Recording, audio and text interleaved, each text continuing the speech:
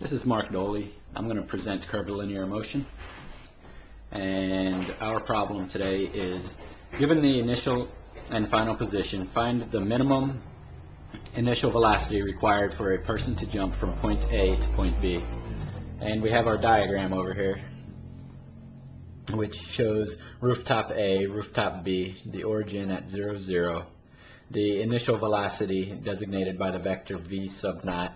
We have our angle theta, we have our velocity in the y direction, and we have our velocity in the x direction. We're also given the gap to clear is 1.8 meters wide and 1.4 meters high.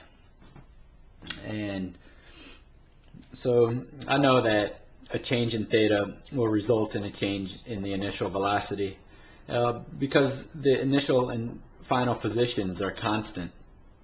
If those change, then the same. If B went up, you'd have to be going a little bit faster. If B went down, you could do it a little slower, but it's not. B is staying where it's at.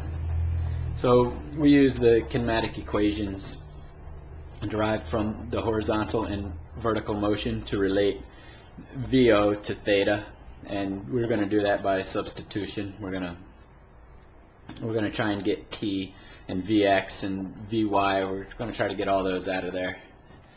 And then we're going to find theta when the velocity is minimized by using the first derivative test.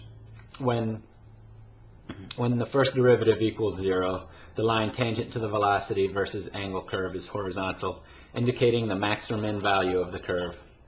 And so dv d theta is the slope of the tangent line. The slope of the tangent line equals 0 when VO is at a minimum. You see that right here in our angle, in our velocity versus angle graph. The line's horizontal and we're at a minimum velocity. And so in order to relate the velocity and theta, we need to solve for t in the horizontal and substitute the result in for t in the vertical direction. And a lot of projectile motion, curvilinear motion problems, they end up solving for t in the horizontal and plugging in for t in the vertical. And so it's just some simple algebra here. We're doing a couple substitutions. We're substituting in for Vx from up here. We know that Vx equals VO cosine theta, and solving for t. And then over on this side, we're substituting in Vy up here in the top there. Vy is VO sine theta, and again that's by trigonometry of our vector. Vy, Vx, Vo. And so we just make that substitution, and we substitute in 0 for the final y position, and that's because of the way that I've set up my axes with 0, 0 at the point. Basically the y coordinate is 0 at the point B, so our final position is 0. It's going to simplify our algebra. And so we need to simplify the expression in order to take the derivative of the initial velocity in terms of theta. And we simplify it here. I just bring the whole term with velocity over, and then I multiply both sides by the cosine of theta, and there's what I get. And so find dv d theta by implicit differentiation, and set dv d theta equal to 0 to solve for theta when velocity is at a max or min. And that goes back to, it's going to look something like this. dv d theta is the slope of the tangent line of the velocity versus angle graph. And so in order to differentiate, I have to use the power rule, and that's shown here. I have say -1 over VO squared, and that equals 2 times VO to the -3rd, and for an angle it's a little bit different. We take the derivative of cosine squared, we get -2 cosine theta sine theta, and the product rule sine theta, cosine theta comes out cosine squared minus sine squared theta.